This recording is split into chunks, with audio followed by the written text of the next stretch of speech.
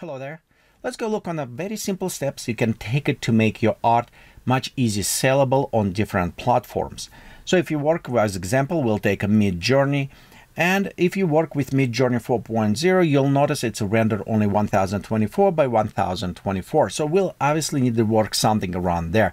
But before we actually jump to this, one thing what I recommend you to do before you start selling your art is go to areas, for example, like Etsy, and type just AI art. So you can look what competition, what people try to sell this, because you want to stand out of the crowd. You want to perform something, offer something to the people that does not exist.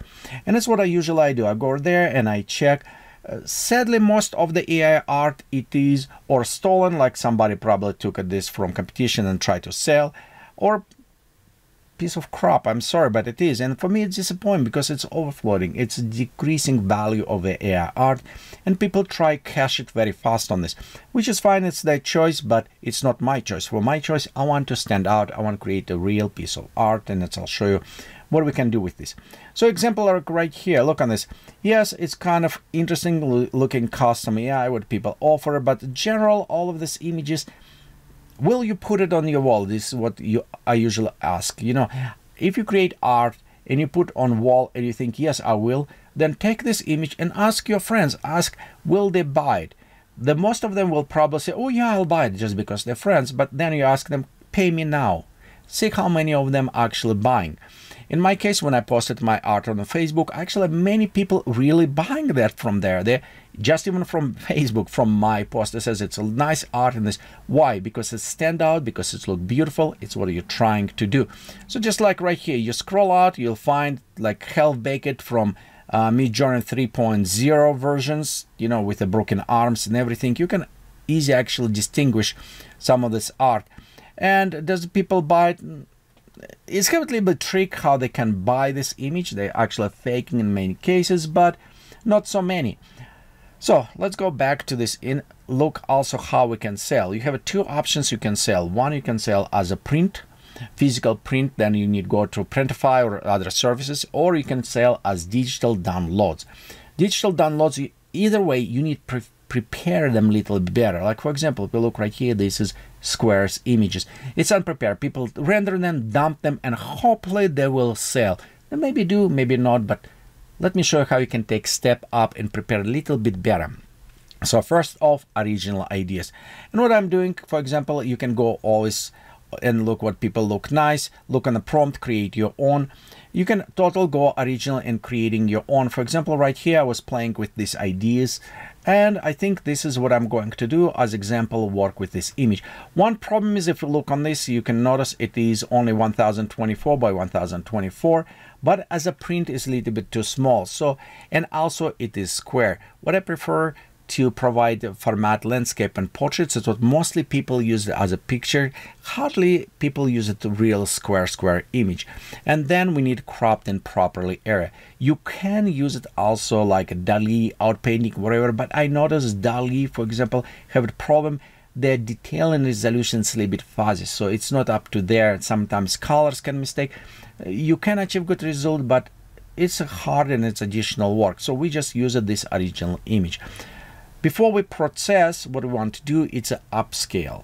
And usually I upscale before I process in Photoshop and cropping, because it's kind of give me more details what added. For the upscaling, I'm going to use the gigapixels. You can use any other application. Personally, I do prefer, because it's provide the better result for upscaling. And you want to upscale because if image is too small and I start printing, the edges become blurry and quality decreasing dramatically. So you want to bring image at least 5000 pixels in a height or width. So this is give you enough resolution. So right here, it's very nice, very easy to do. You can see we have it scale. We're going 6%. This is before and now and after. You can see how quite a bit nice processing. So it is pop-up ultra quality, and it will stand your image as well for the sharpness from other images. So I'm going 6000. You can see 6000, but 6000, remember it's a square. So if I figure out 2 by 3 or other elements, so we can do resizing. And when we like the resolution, everything is fine, and go standard, we'll go ahead and save it. Okay, at this point, you can go to any of your application. If you like to Affinity Photo, you can use this one, or you can use it inside of Photoshop. It's what I'm right here. So we open this image, and you can see this is quite a bit nice resolution, already upscale. So next, we need to provide two different format. If you're not familiar with format, it's have an easier way to do this. All what you need to do, go to File, New, and in New you'll have all these different formats that are available for you. And you can see right here, it's have it even print. So you can print letter, or other. And let's go, for example, I'll select letter in this case. Let's go ahead and click Create. You also can do this portraits if you need it, or this orientation. So we'll go one, for example, portrait, and let's go create file, new, and we'll go select another ones, letter size as a landscape. Next, we'll just take this image and drag and drop. And the reason why I like to do this, so I can see what is scale and size, and I can reposition instead cropping inside the image. On this case, you can select and create the better image looking. Notice when we created this letter, and it is 300 dpi, so it's perfect for printing. Also, if you need, you can look on a photo type and going over this resolution as well, depending on what people prefer, but this is a little bit small, 7 by this. I think the print will give you better resolution, like 11 by 17 inch, quite a bit bigger. You also can go and preload some templates more, but overall this 8 by 11 is probably will be a very good step for you as well with 300 dpi. Okay, so you'll notice we upscale and it's already bigger, which is nice. You always want to decrease in size. This will give you sharpness, then increase because it give you blurry. So let's go ahead and we can scale this down. Okay, if you prefer all image, just go ahead and scale, adjust if you need it, and this time you become artist. The one thing what I like to do after this, create additional layer, which is kind of retouching layer. Take a brush, come closer, and if you have any things, you can just go ahead and touch them. You can kind of fix these elements. Okay, so we'll go spot healing, sample all layers. Just example, you see how I can remove some elements. This one is semi-wet clear, and I like this style because it's more like kind of artsy style. But you can, right here, you can see how you can, in some cases you have lines, you can go and clean up them, create a little bit more cleaner look. Okay, after you're done touching, you can apply also, and I usually do this because I like the colors, but you always find maybe you want to tweak a little bit. Go create, add additional selective colors. One thing I do recommend for you on a print, if you're going, take this at least -1 in a black. And this has come from old school printing, when absolute black you want to avoid, because printers sometimes does not produce them properly, as well as absolute white. So you want to take them a little bit white to a little bit darker, or black a little bit like -1. So what is meaning -1? You can see we make lighter than black. So in this case we just make -1, -2, around there. Okay, next you can also play around with the colorization on the black if you need it, bluish, and this way it's allowed you to add personal little bit touch, as well play with different colorization versions. And also we'll go on the whites, and on the whites you can see we can blow up or take them down, and I will recommend just take a little bit down, like +1 or +2 maybe, depending on how you click. What is happening, it does not create absolutely white, which is also good for the printing. So you want to avoid this absolute black, absolute white. Okay, right here you create one image. Same you can do, take another ones and put it on different format as well. Let's go to scale down. You don't need to scale, but this way, how I said before, you can visibly see how it's positioned. So I can reposition how I want it. For example, I want to add maybe like bluish, maybe around there for print. And now we provide this print. you can still provide, if you sell as a digital copy, you can still provide square for them, fully square original size, and see maybe somebody like sale. But the formatting for the horizontal and vertical is always very nice, because that way you provide full format.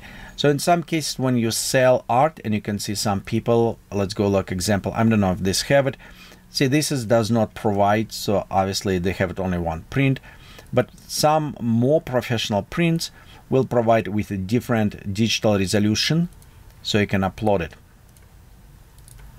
Okay, so we done with the part to prepare prints itself, but this is just only one step.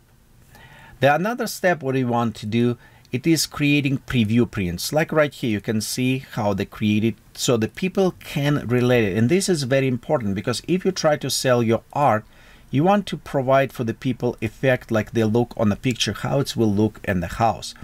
And for this one, it's have a different type of templates that are available on multiple sites. For example, this Inventor elements, and you can see this templates.